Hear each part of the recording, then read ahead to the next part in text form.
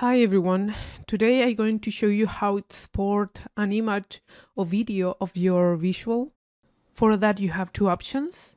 The first one will be using here in the top, movie file out, connected to the last operator, and here you have a lot of options. You have the type, movie, image sequence.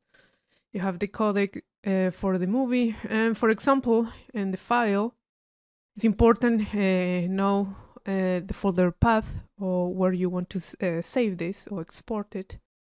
In my case, I copy my path, so I paste it here, and then, sorry, I'm going to delete this, and then we have our path. I'm going to change the name for video test.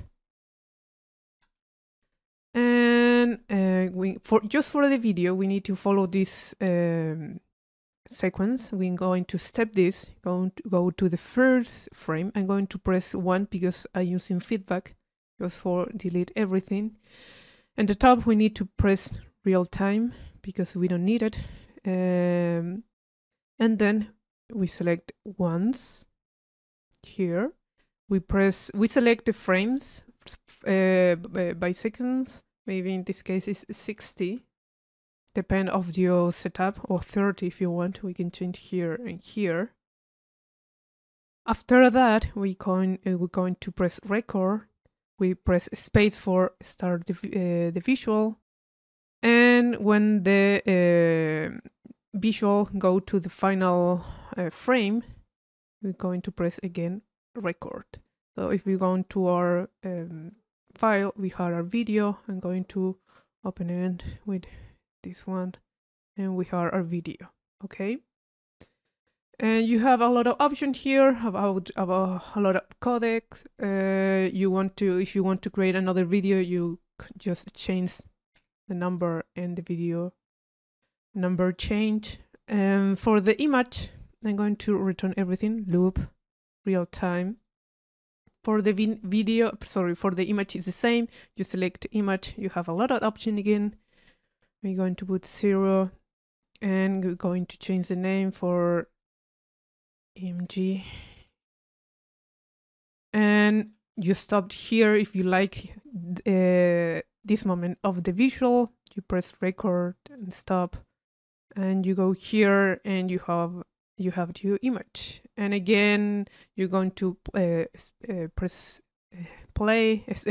space for play the visual. You stop again here, and you change the number here, and we press record and stop, and we have another image.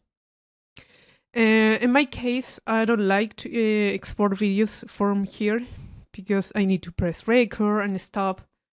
I need to be in the moment for do that. So I use this, it's file export movie. You can put whatever you want here, or maybe this one. But in my case, I'm going to use this one. Or you can put the father project here, okay? And this box immediately knows your resolution, your frame by seconds. You have all the same codec. You can select whatever you want. You have audio. If you want put audio, you put here, and then you select what where you want to save the video export, for example, export dp. And the cool thing is you press start from the beginning. It's faster, I think so. And you wait to the final frame. And the cool thing, this thing stop immediately, automatically. And we close this, we go to the file, and we have video export. So that is it. So you can try it with image sequence. It's the same. You need to put where you want to save this and trade all the image. So yeah, I hope you like it. If you have any question, just write a comment and I try to answer.